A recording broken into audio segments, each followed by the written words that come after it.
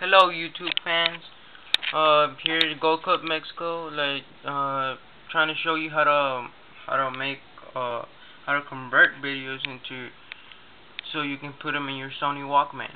I had problems myself, but I figured out using Prism Video Converter, and it worked for me. I figured it out. I'm gonna teach you how to do it. First, you gotta open your browser, internet. On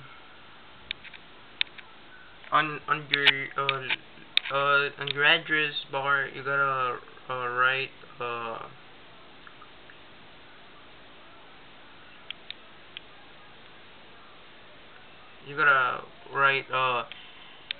www.nchsoftware.com/prism.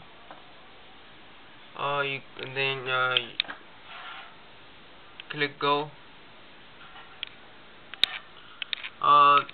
After that, there's you on the web page. There's a link that says download Prism ABI/video converter for Windows.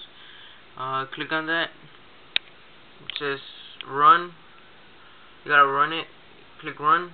Since I already have it, you guys click run. I'm gonna cancel it.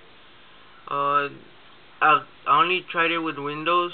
I don't know if it works for Mac, but there's a version over here. Download Prism for Mac OS Intel version, or download Prism for Mac OS PC version. I didn't try those because I don't have Mac. I have Windows. But after that, when you click run, you go ahead and minimize the browser. Now you go to that Prism Video Converter.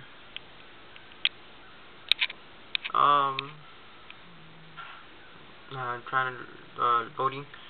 Yes, you gotta first it says right here on the output format. It says there's many of them. MP4.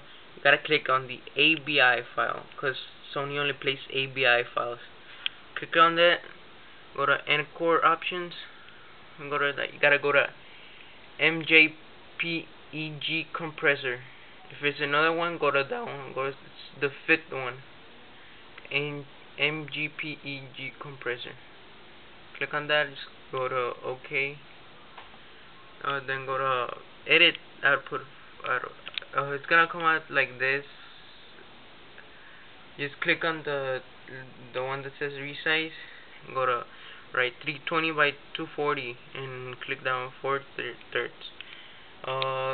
Shrink and enlarge video to select constraint proportions down. Just close like that. It's gonna come out like that.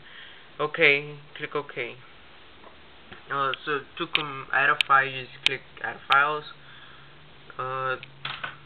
Go to your desktop or anywhere you have your files and go to where you have them, and you just open it. And it's gonna come out right there. So you just click convert, and it will automatically convert it. It depends on how long the video is. It may take more or it may take less. So if you can leave a comment and tell me if it worked. If it didn't, I'll try to make another video and try to help you on your questions. So that's it. Prism Video Converter. It's free. No fees, nothing. Not like I was thinking about buying Sony Media Manager Pro for $12.95, but figured out didn't have to pay $12